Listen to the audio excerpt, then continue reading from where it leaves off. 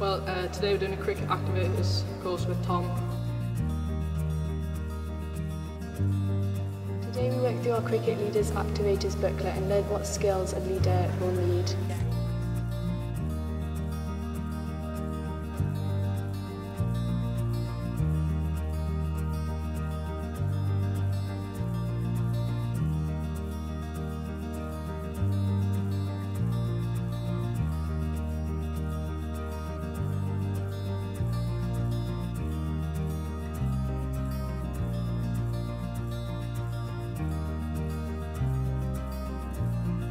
I'm hoping next year to join the army as a leader, so this course will help me to learn about the qualities of a leader and a good leader, and I can take that forward after school. I'm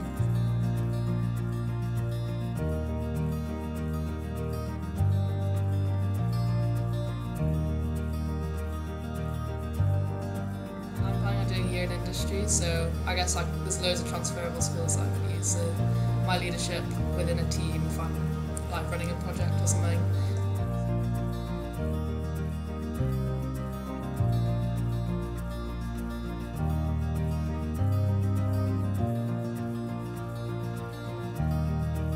No, you don't have to be good at cricket to be a cricket activator. It's just all about leading teams and just improving people. So it's just, you don't have to be good at the sport, just as long as you know how to keep people interested and how to just be a leader, basically.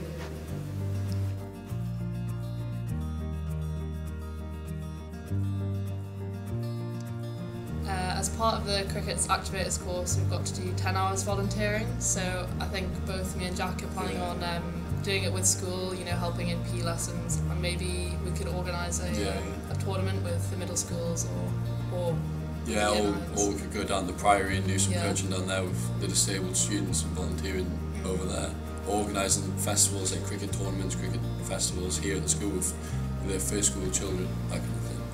I mean, me personally, I'm going to take knowledge of this coaching into maybe doing my level 1 and 2 for cricket coaching.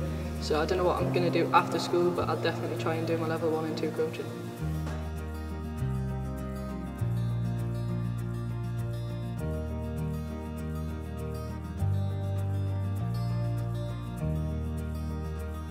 This course booklet and learn what leadership should.